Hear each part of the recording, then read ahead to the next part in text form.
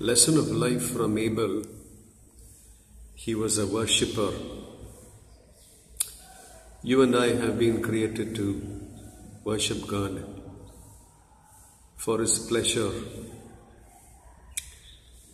When you worship God, that's when your life's purpose, the purpose of your existence, the purpose of your creation is being fulfilled.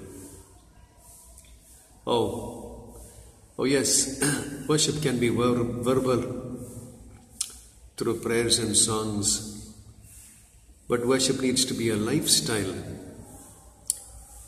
Abel brought his best to God just to say that, Lord, you're first on my list. You're my first priority. I'll seek you and your kingdom and your righteousness first. You and I are invited to worship God. That's when the purpose of our creation is fulfilled.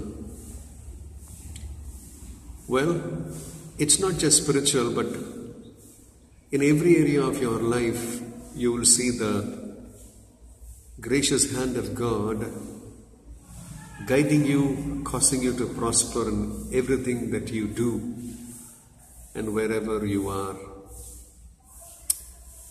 Joseph, also a worshipper, was someone who received dreams and visions from God, and his lifestyle was a lifestyle of worship, whether in the pit or in Potiphar's house or in prison or in palace.